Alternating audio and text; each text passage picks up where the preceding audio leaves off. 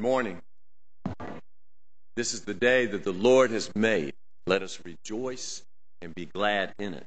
We welcome everyone to this service of worship, and we pray that all who are here will receive a blessing as we worship God together this morning. Our visitors are especially welcome. We have quite a few visitors with us. We are glad that you are here, and we would invite visitors and members to please sign the friendship registers that are at the ends of each of the pews. Pass them down the pews so that everyone would have an opportunity to sign this morning. As you look at the bulletin, there's several announcements. Please note each one of them, including the Women's Fellowship news. Circles 1 and 2 are meeting on Wednesday, August the 3rd, as noted in the bulletin, and the members of the circles are reminded to bring school supplies for Spees Elementary School. Victoria, lastly, concludes her student internship with us today, and we have certainly been blessed by her time with us. We will get an opportunity to hear her preach a sermon this morning, and we'll also have an opportunity to greet her and some of her family who are with us following the worship service. So if you would like to stay around and give Victoria your blessing and your good wishes. She will also be at the door at the end of the service, but also will be in the church parlor.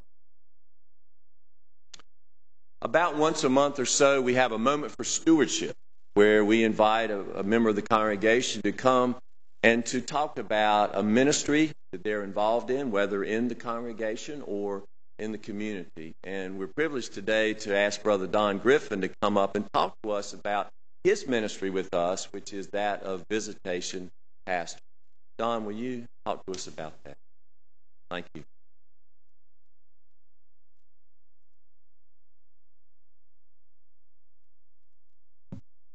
Again, good morning. Morning. I was asked by the stewardship committee to speak about visitation, and then Brother Scott told me I had 3 to 5 minutes, and I thought, well, I'll say one word: go visit.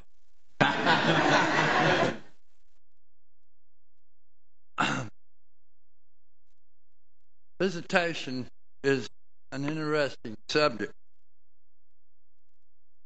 When we think about visiting, we also need to be thinking about community. We also need to be thinking about the needs of others. In Genesis 2:18, we read this: "The Lord God said, it is not good that a man should be alone. I will make him a helper comparable to him." And then in verses 22 and 24, we're told, "The rib which the Lord God had taken from the man, he made into a woman. And he brought her to the man. And Adam said, this is now bone of my bone and flesh of my flesh. And she shall be called woman, because she was taken out of man. Therefore, a man leaves his father and mother and be joined to his wife, and they shall become one flesh." These passages help me to remember that humankind is divinely designed to be in community with one another. We're not made to be alone. We need one another. God made us to be with Him and to be with each other. The God of all creation desires in His most inner being to have a relationship with you and me. In Genesis, we also see in chapter 3 a glimpse of how God's design for community is corrupted along with the entire world when humankind falls from the grace of community with God into the hands of Satan and Satan's sly ability to tempt humankind to continue to sin. The divine design of community is broken. In Genesis 3, God becomes at odds with humanity and humanity at odds with one another. We become self-centered. We forget that we are made for God and made for others. The Old Testament is filled with stories of how the community between humankind and the God of righteousness and justice is time and time again broken because of our self-centered. But listen to this. The God of grace and mercy doesn't give up. So he becomes one of us. We call him Jesus. He is the very essence of righteousness and right relationship. He comes to restore the broken communion between God and humankind and to rebuild a community between humans. He is the bridge between our sinful selves and God. He restores communion. His death on the cross allows God, a righteous and just Father, to accept us in our sinful state. We're saved because of what Jesus has done. Our only task to receive that salvation is to accept it.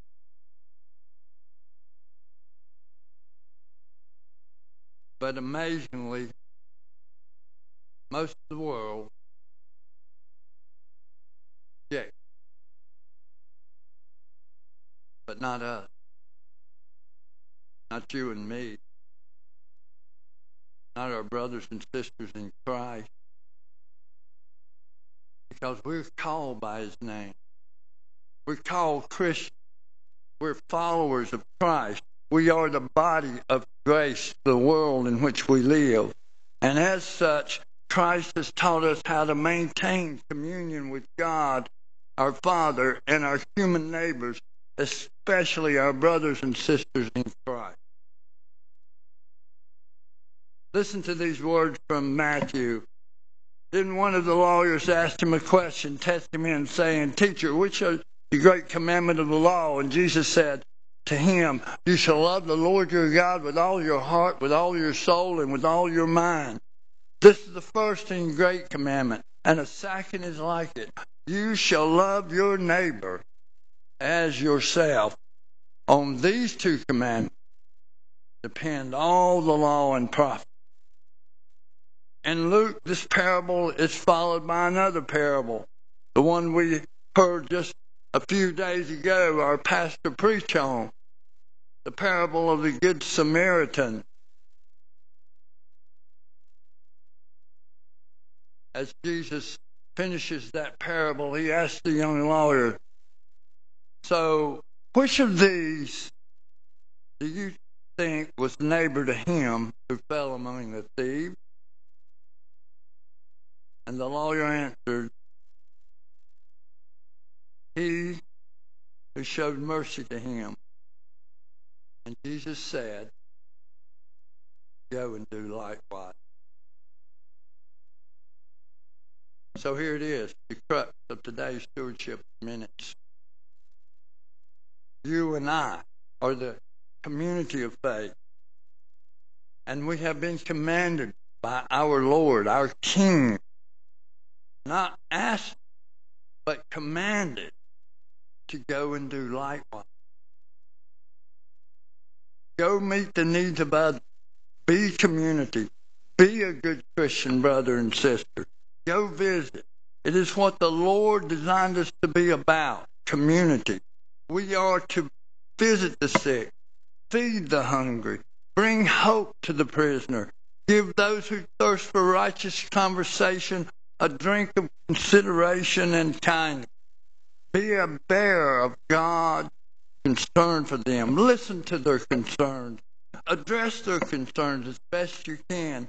Sometimes that means simply to acknowledge their distress. Just be in their presence. Read God's word to them. Pray with them. Lift them out of the loneliness by your presence. That's our calling. That's who we are. We are Christians, children of God, community of faith. And you may be saying, preacher, I don't have that gift. And beside that, we pay you to do it.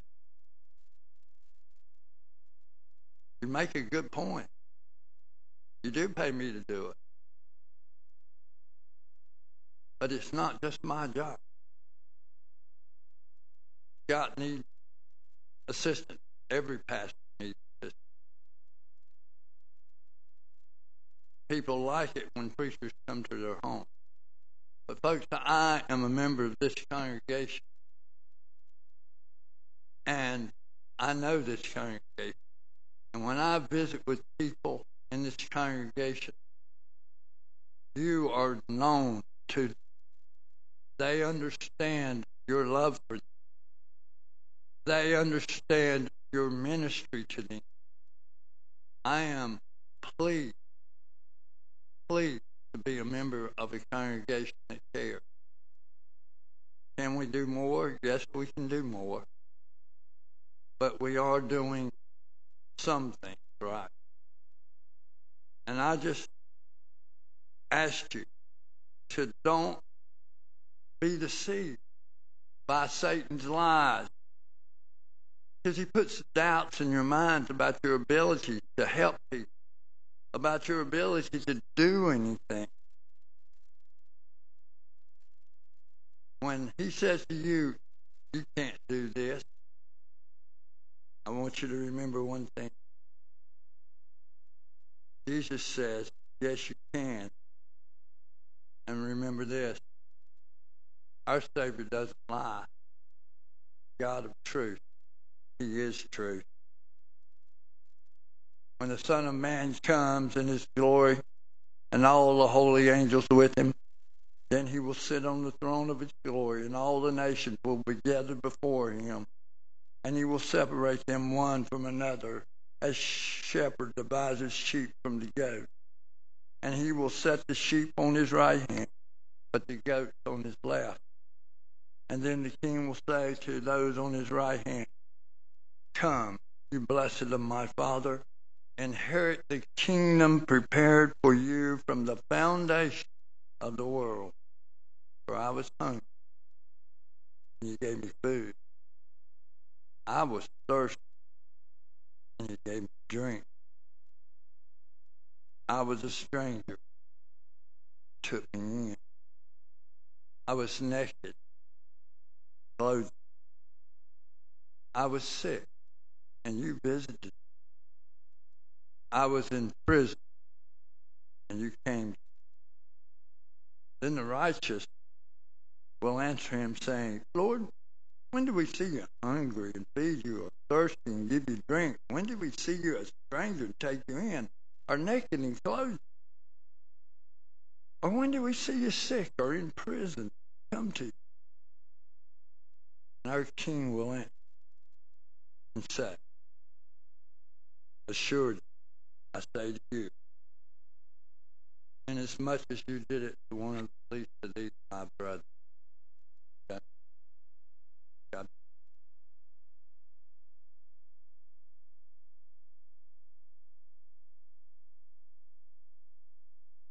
Thank you, Don. As we move to our prayer time this morning, we lift up prayers to God who hears and acts on our prayers out of his great love for us. Let us pray. O Lord, you have graciously blessed us with a good world of many resources. We thank you for all the blessings of this life, our family, our home, our job, our friends, and our possessions. All this has come from your generous heart, and we are grateful. God of mercy and comfort, be especially with all who need your restoring strength and peaceful calm this morning. We particularly ask your sustaining presence to be with Alden Dahl, Ann and David Marcus, Danny Ferguson, Bob and Billy Minish, Doug Cook, Pam Tatum, a family dealing with the suicide, the family of Lena Brandt. Uphold them in your loving arms, we pray. We do give thanks, God of all, for a meaningful and enjoyable vacation Bible school last week. May all of us be inspired by the message of following Jesus, the light of the world. Heavenly Father, help each of us to see the infinite value of your love for us. And in seeing, help us hold this treasure more dear than all else. This we pray in Christ's name. Amen.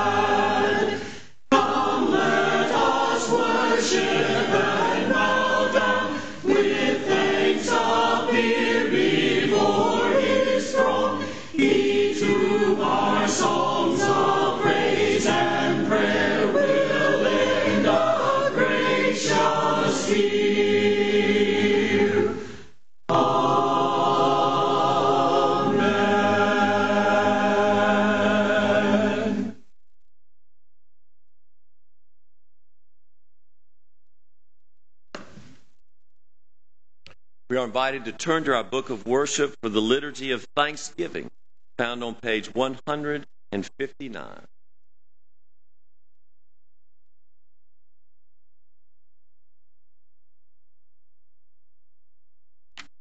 Let us stand as we pray our liturgy together. Almighty and gracious God, you have made yourself known to us in a multitude of ways, and each of those ways invites us to respond to you with grateful hearts. You have been present with us even before our thoughts, words, and feelings ever turned toward you. You created us in your own image, redeemed us with your love, and have always sustained us with your grace. We think of you, gracious God. We think of your compassion and tender mercies toward us all, and we are humbled with gratitude.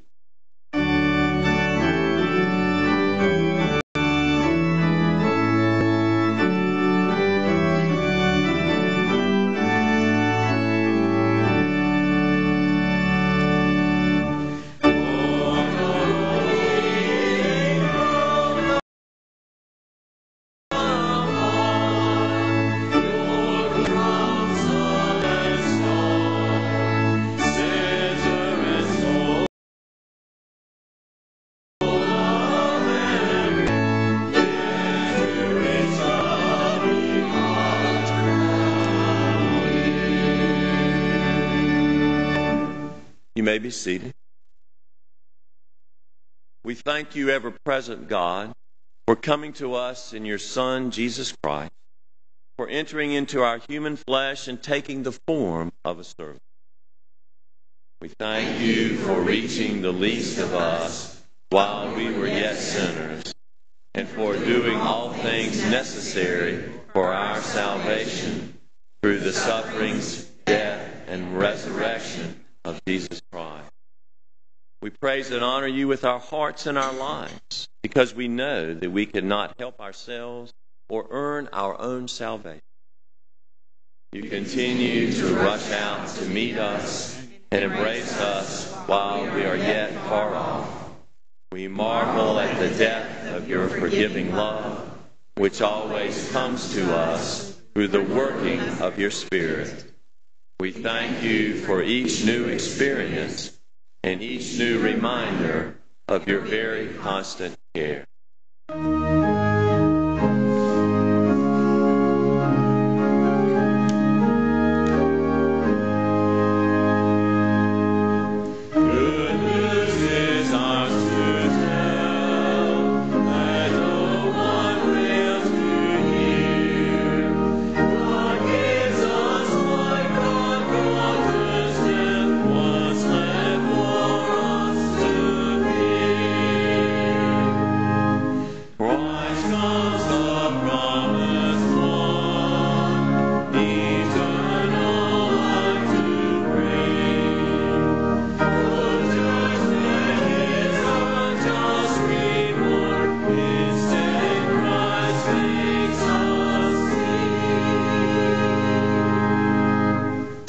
You have not left us to live alone in this world, but have called us to be members of your body, the church.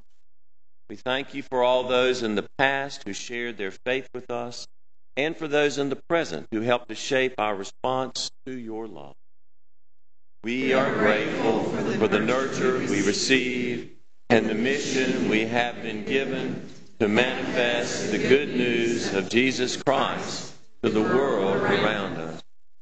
You have not left us without written and living testimony to your involvement in human history.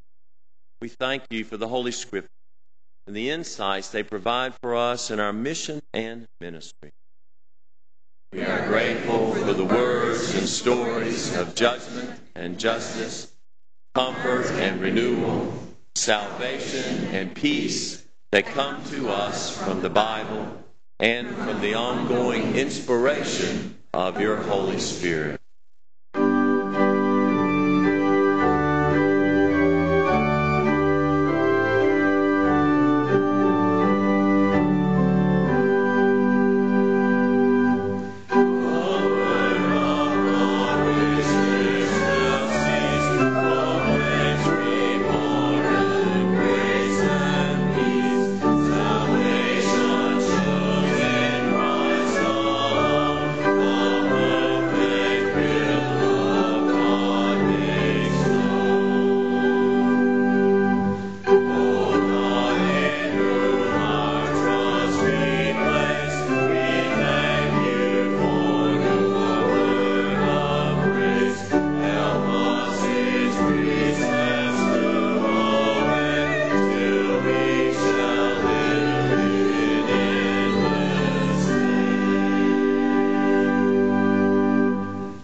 For the creation itself and the nourishment we receive from its resources, for seed time and harvest, sunshine and rain, ocean and forest, for the wondrous way in which we are woven into the environment, we give you thanks, Creator God, for all the creative things we are enabled to do through the gifts and talents you have given to us, for the good health within our body, mind, and spirit, for the courage and healing that you provide when we are broken and discouraged in the midst of our earthly pilgrimage.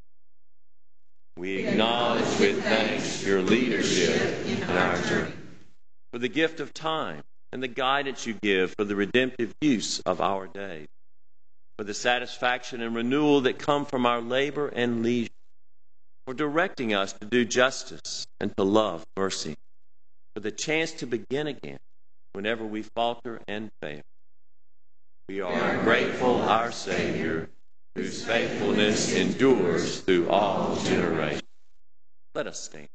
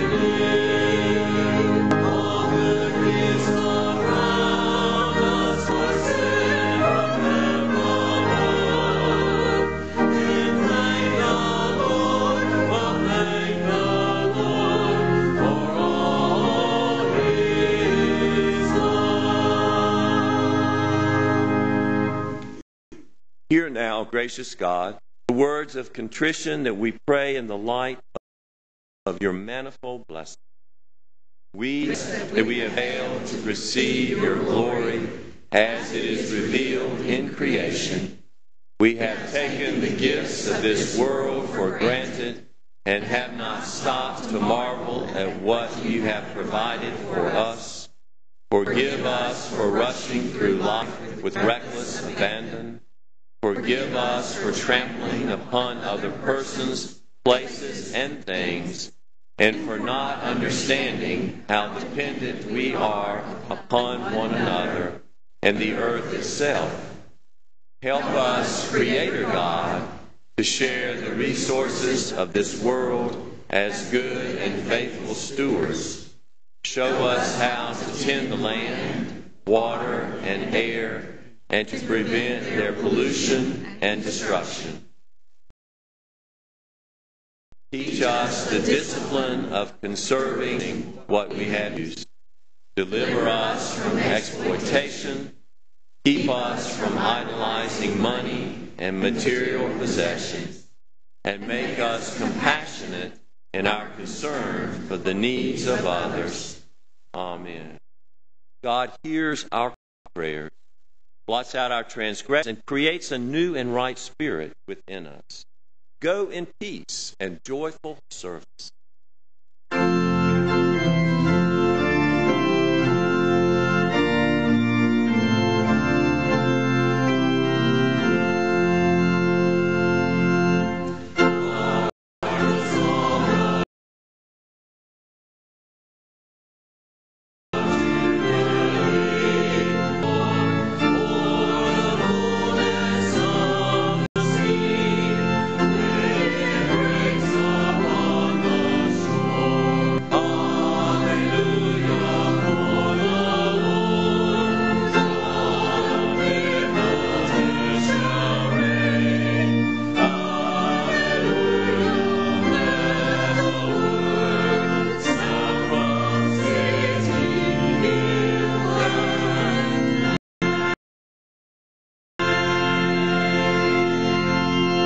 Let us treat one another in Christ's name.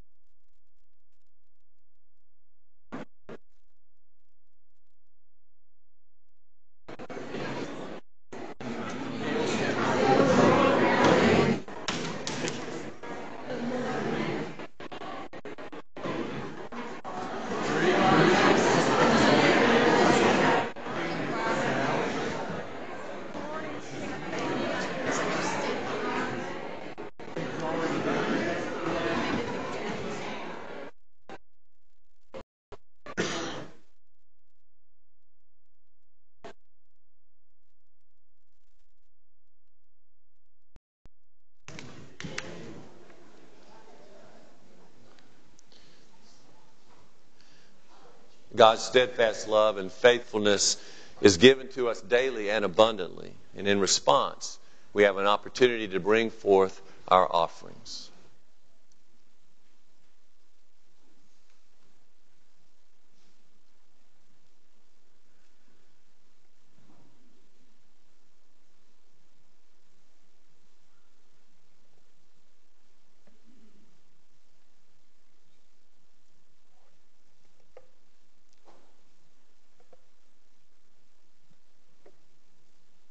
Let us pray. Generous God, today we offer ourselves to you. Make us good stewards of the talents, time, and wealth you have put in our care. Help us use your riches wisely, fairly, and generously for the good of the world and to your glory. In Jesus' name we pray. Amen.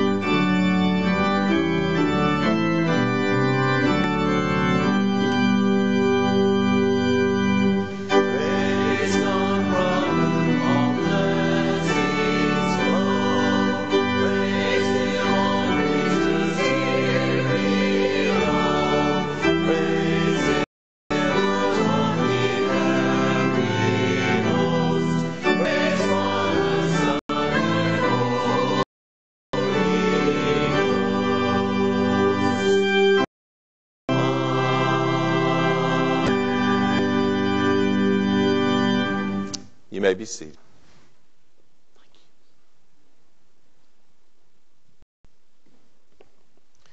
It is time for the children's message, so the children can come up front with Kathy.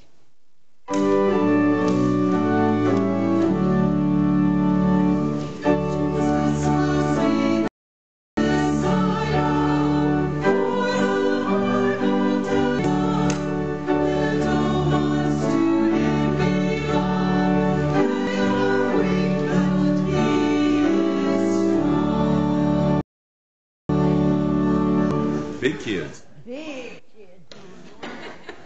Wow. Oh, it's a Poplon. Good. All right. Yes. I was really disappointed this morning. I thought, they're not going to be up here for me. But good morning. I'm glad to have everybody this morning. I wanted to talk about something. I know Miss Victoria is going to preach this morning. I miss her so bad because she has been such a blessing to all of us. So, with saying that, I wanted to ask you, and I know you all know this, we're talking about choices this morning in our sermon. Merriam-Webster defines choices as the act of picking or deciding between two or more possibilities. The opportunity or power to make a decision. Well, that brought to mind an old TV program called Let's Make a Deal. Now then, I'm going to age myself. I thought this was a great game show. Anybody familiar with Let's Make a Deal? Yes. I know you are, because you're old enough. Yeah, Warren. But, what they did is they had contestants come up, and they were all dressed in crazy outfits. And they would call them to the front, and they would have 3 boxes on the stage. Let's make a deal. Which box do you want? Box number 1, box number 2, or box number 3? And those people chose a box. Now then, at the end of the show, the 2 guests that had won prizes had the choice of curtain number 1, number 2, or number 3. There might have been a goat. There might have been a boat. There might have been a huge vacation. And there may have been nothing. They had to make a choice in which curtain they wanted. And that choice and their decision determined what they received or they didn't receive. Now, my point this morning is this. We all have to make choices. We can make good choices. In life, sometimes we may think it's a good choice and it turns out to be not so good choice, but they're ours to make. Jesus gives us the opportunity to make choices. You make choices to go visit the sick. You make choices to come to church or not. We make choices in life over little things and big things every day. But, the one thing that stood out the most to me was, I believe it's in Proverbs, it talks about the gold, the fine gold and silver. And we can't take those worldly possessions with us.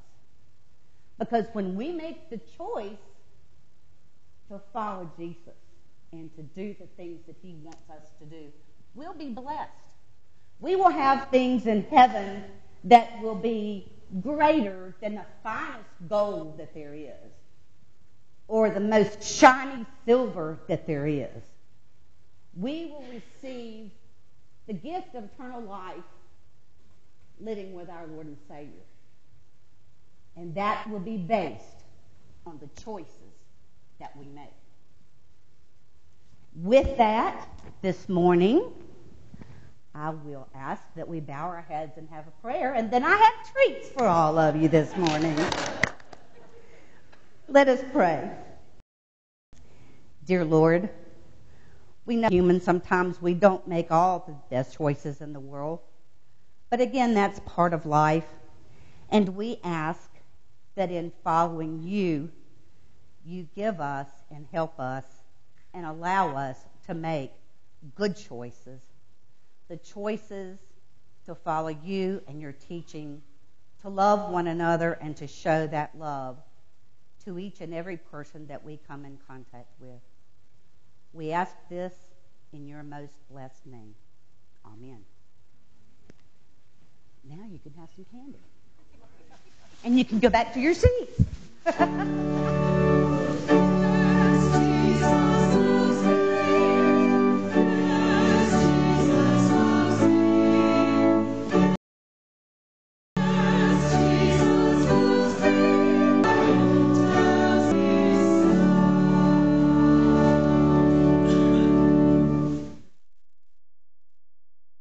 Our first reading is from Psalm chapter 49, verses 1 through 9.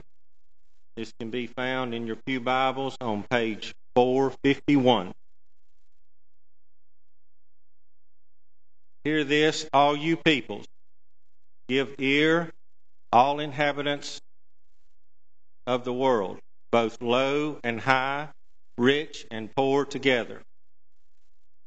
Your mouth shall speak wisdom. The meditation of my heart shall be understanding. I will incline my ear to a proverb. I will solve my riddle to the music of the harp. Why should I fear in times of trouble when the iniquity of my persecutor surrounds me? Those who trust in their wealth and boast of the abundance of their riches. Truly, no ransom avails for one's life. There is no price one can give to God for it. For the ransom of life is costly and can never suffice, that one should live on forever and never see the grave. Our second reading is from Colossians chapter 3, verses 1 through 11. This can be found on page 957 of your pew Bible. So if you have been raised with Christ, seek the things that are above, where Christ is, seated at the right hand of God. Set your minds on things that are above, not on things that are on earth. For you have died, and your life is hidden with Christ in God. When Christ, who is your life, is revealed, then you also will be revealed with him in glory. Put to death, therefore, whatever in you is earthly: fornication, impurity, passion, evil desire, and greed, which is idolatry. On account of these, the wrath of God is coming to those who are disobedient. These are the ways you also once followed when you were living that life. But now you must get rid of all such things: anger, wrath, malice, slander, and abusive language from your mouth. Do not lie to one another, seeing that you have stripped off the old self with its practices and have clothed yourself with the new self, which is being renewed in knowledge according to the image of its Creator. In that renewal, there is no longer Greek or Jew, circumcised or uncircumcised, barbarian, Scythian, slave, and free, but Christ is all and in all. Now, if you would stand, and we'll sing hymn, I Search for You, Lord, which is on your green insert in the bulletin.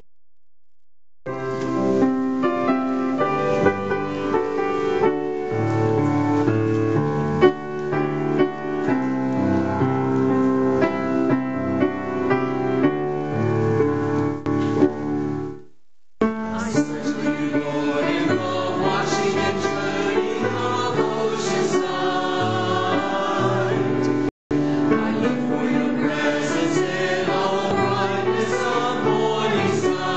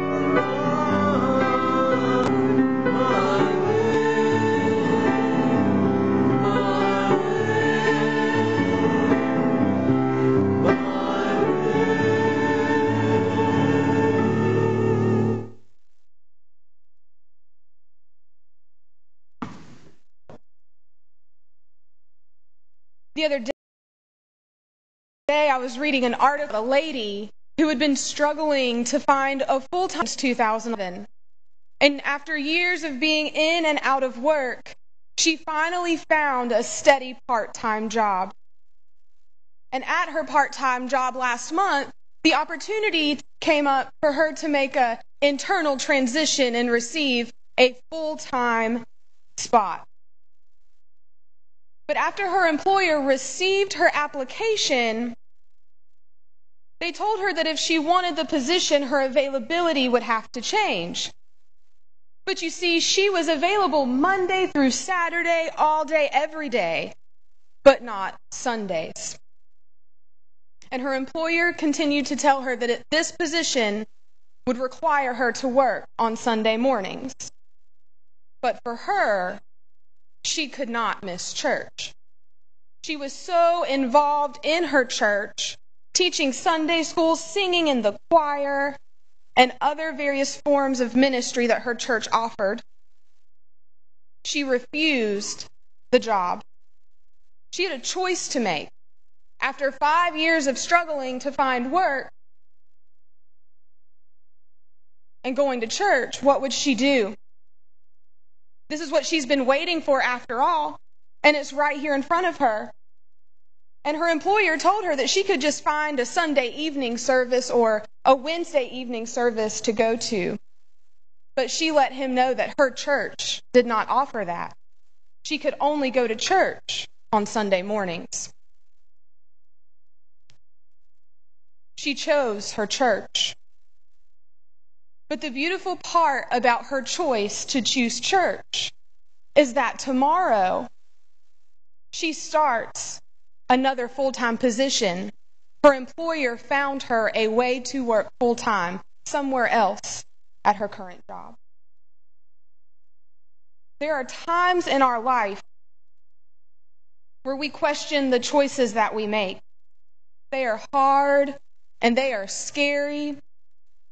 And this woman had to face a very hard and scary choice in a matter of minutes, sitting in a conversation with her employer.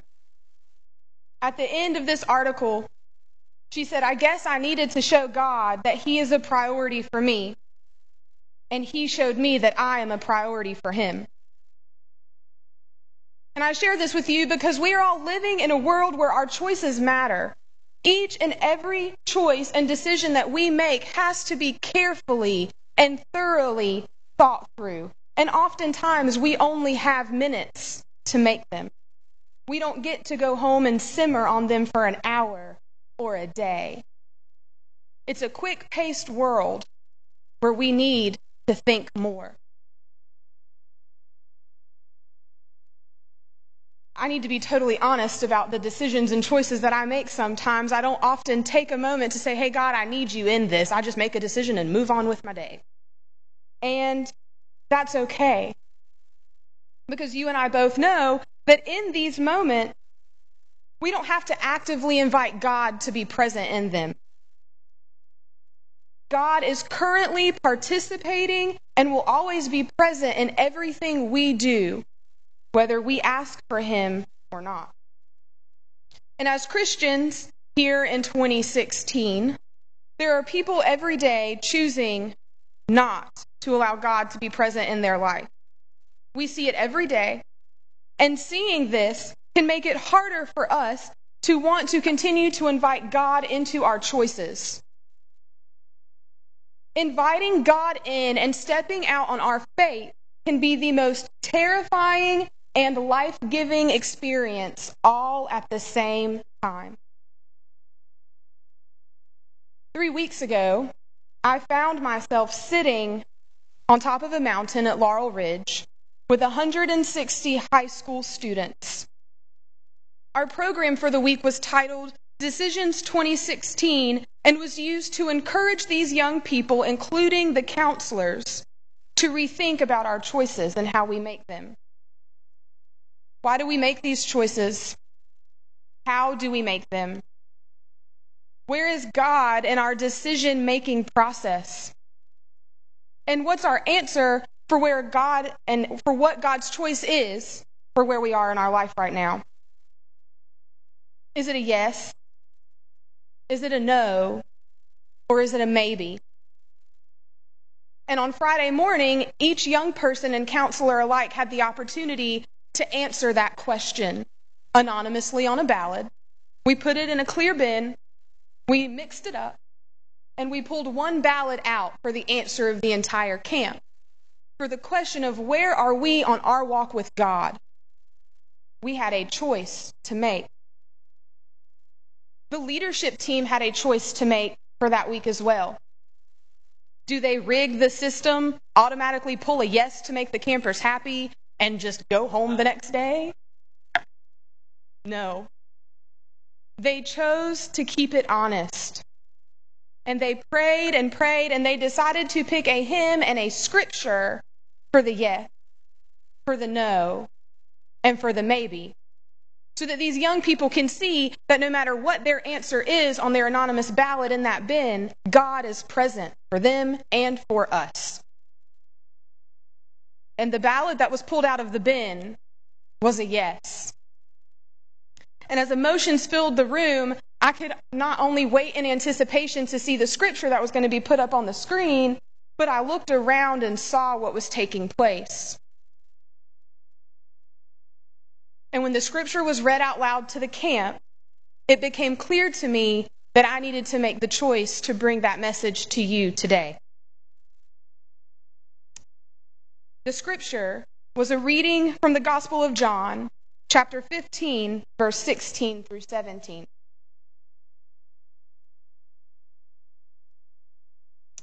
You did not choose me, but I chose you.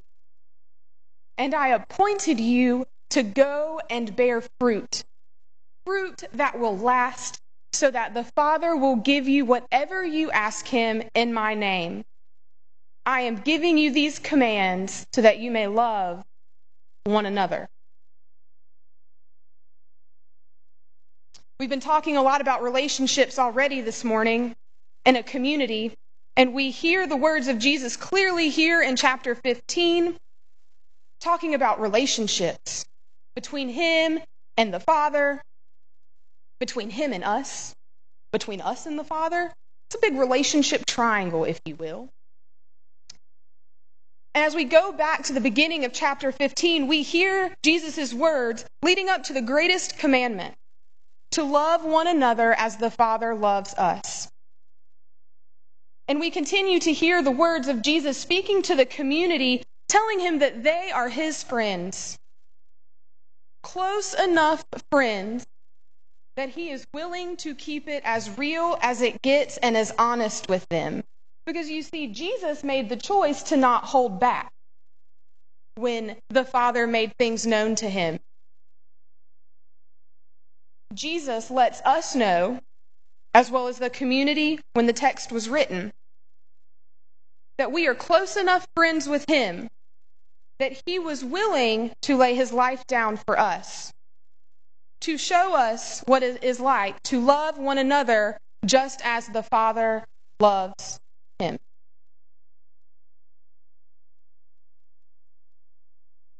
Relationships. 4 years ago, I had the honor of being a young and very stubborn counselor at Laurel Ridge under the leadership of Scott and Liz, as they were the deans of junior camp. And I have been blessed to be their counselor at camp under their leadership for 3 years, and next week being the 4th. But each year I felt like I had built a relationship with them and started a new friendship. Felt very comfortable having conversations with them about life and the ministry, not knowing that I would be here where I am now. But now that I think about it, we never really talked about sports. And I don't know if it's because you're a Tar Heel and I'm a Deacon or what that looks like, but it just never seemed to come up. That's right, good. But I will say we have had a lot of good conversation. And when I learned that I needed to do a congregational internship and couldn't do it at my home church, I was faced with a choice. One that I had to make within a couple weeks. Where was I going to go? Who did I want to learn from? What would be best for me? Where would I grow the most? And of course, Scott just happens to be right here at Fairview, across from Wake Forest, the prime location. It just all fell like dominoes. Talk about God being active in a situation, bringing relationships together over time. God is and was all over this and will continue to be. And I'm sure you guessed that Scott and I did have a conversation in those weeks, but I'm not sure if you knew this. Scott did not ask me to come to Fairview. I asked Scott to come here. The candidacy committee did not ask me to come here. I asked for their approval. The PEC did not know that I was coming here until they received my request for approval. And our conversation kind of sounded like this. Scott, how would you like having an intern next year? You know, I have to get it done, and I just need to know. What do you say? Well, it's clear that I got a yes because I'm right here right now and have been here for 11 months, but I will say we did not realize a 9-month internship would turn into 11 months and some. And although my internship has come to a close, I am beyond happy to say that I am not losing Scott as my mentor or my connections with this community as I enter my 3rd year of graduate school. You will all be part of my education next year in multiple ways, and I'm very happy to say that. I made this choice. I chose Fairview Moravian Church for my internship. And I don't like coming in on a blank slate and knowing nothing, but for some reason I was okay with it here.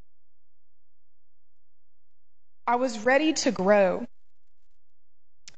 But I'm sure y'all didn't realize how busy you would be over these past 11 months putting up with me either.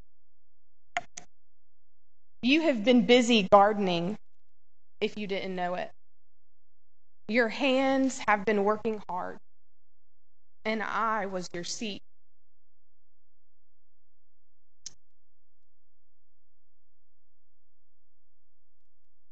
Last August, when I arrived, you began the tilling.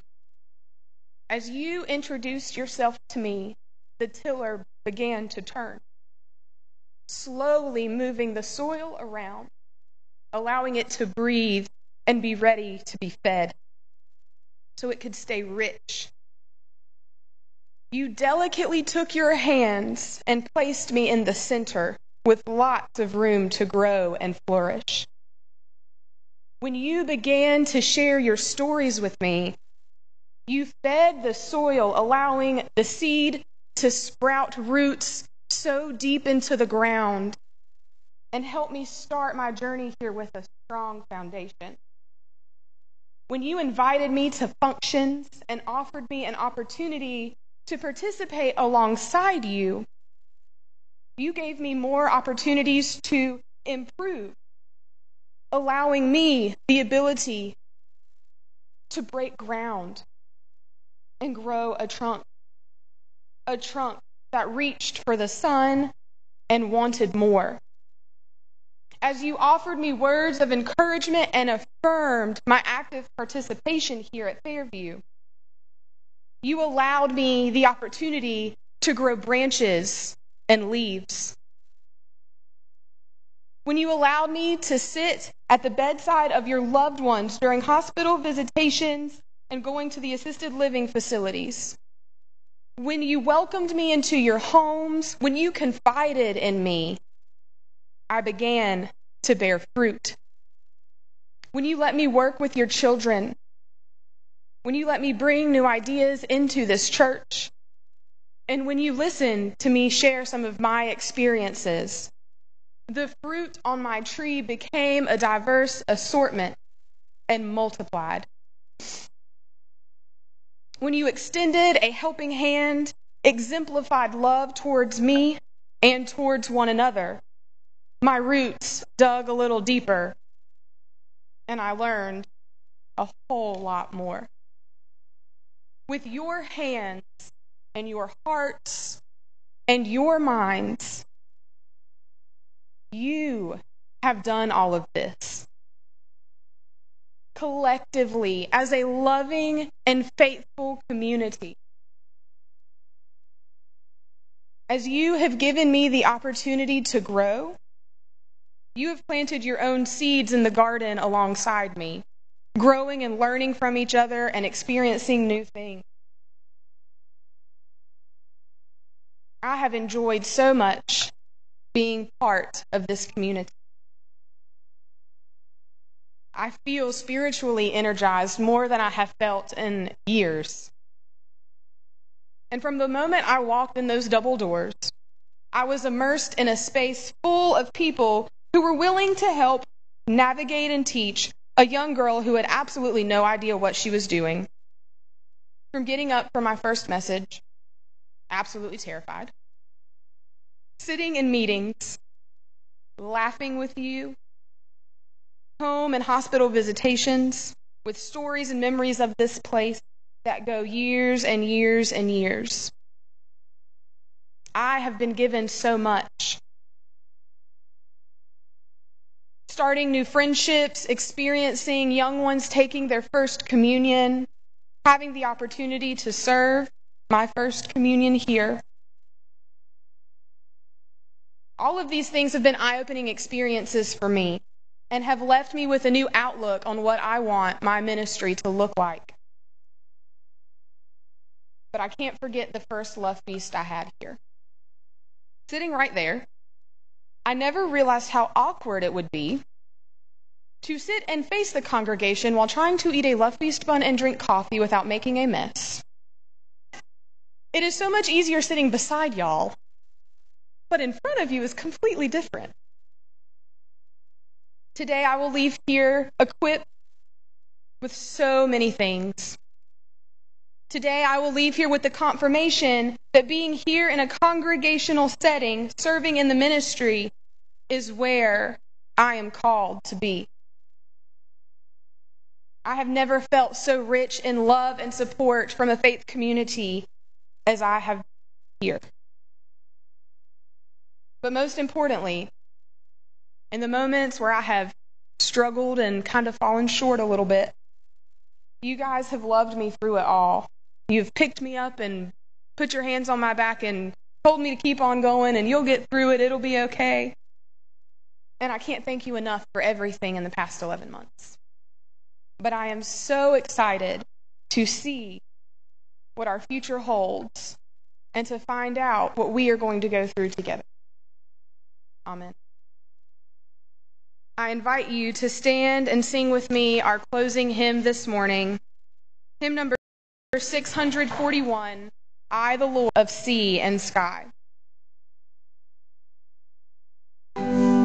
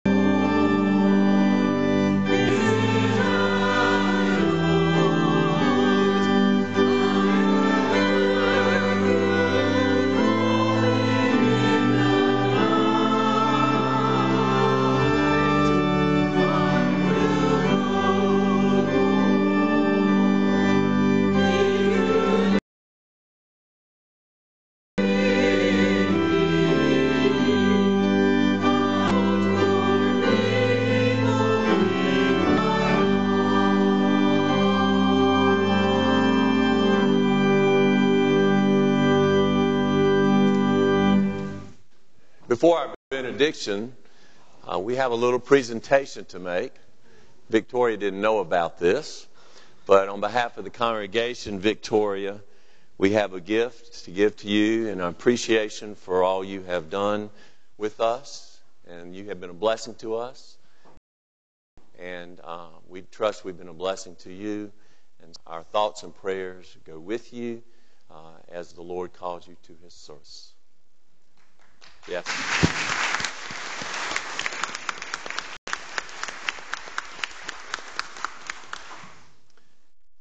And now may the Lord bless you and keep you. May He make His face to shine upon you and be gracious unto you. May the Lord lift up His countenance upon you and give you peace. In the name of Jesus, amen.